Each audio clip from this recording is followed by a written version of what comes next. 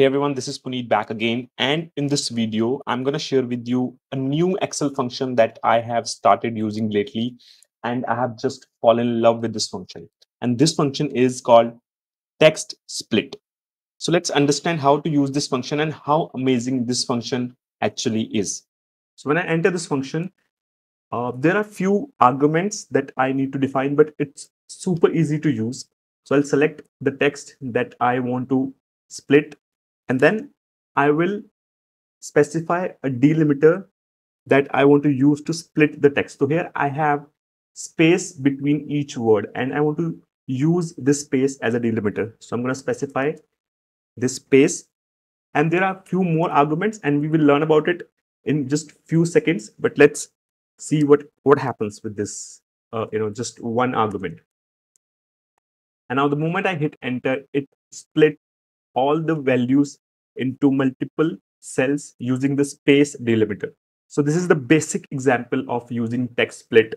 Whenever you need to extract or split values from one cell to multiple cells. Now let's take a different example and try to understand this function in a better way. So here I have name, and then in between I have an equal sign, and here after the first entry I have a comma.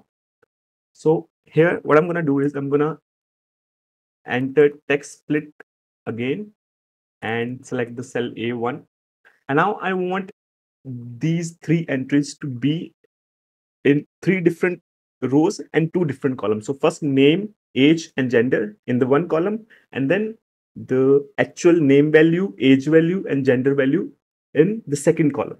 So what I'll do, first I'll specify the column delimiters so it can split these two values from each other, name and name value in two different cells. So I'll specify equals here,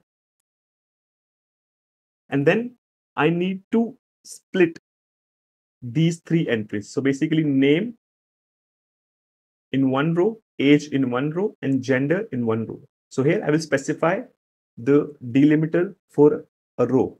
So here the delimiter is a comma. And now in the next argument, I can specify if I want to ignore blank or empty cell. So here I don't have any blank value, so I'm going to say true.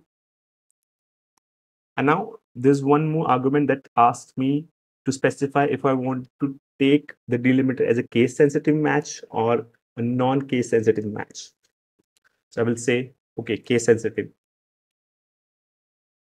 Now there is one more argument that is called pad width. I'm going to explain this argument in the next example, but as of now, let's ignore this and hit enter to get the result. All right, so here we have name, age, gender in one column, and the actual name entry, age entry, and gender entry in one column. But here there is a small fix that we need to do. We need to use the trim function so that the spaces that we have in between, the entries, so we can remove them with the trim function. And now the moment I hit enter, it gives me the actual entries in two different columns. All right, so now let's understand the last argument, which I was telling you, pad width. So let's say if you have data in this form, but with the age entry, you don't have any value. So here you can see for the age, we have an error.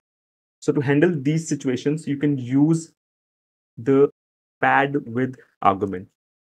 So I'm going to specify a value here so that every time I face or I get an error in the value, I can replace it with some more meaningful value or something else. I'm going to use a space or just a blank value. And now the moment I hit enter, it shows me all the values. And instead of showing an error, it shows me a blank value. That's it.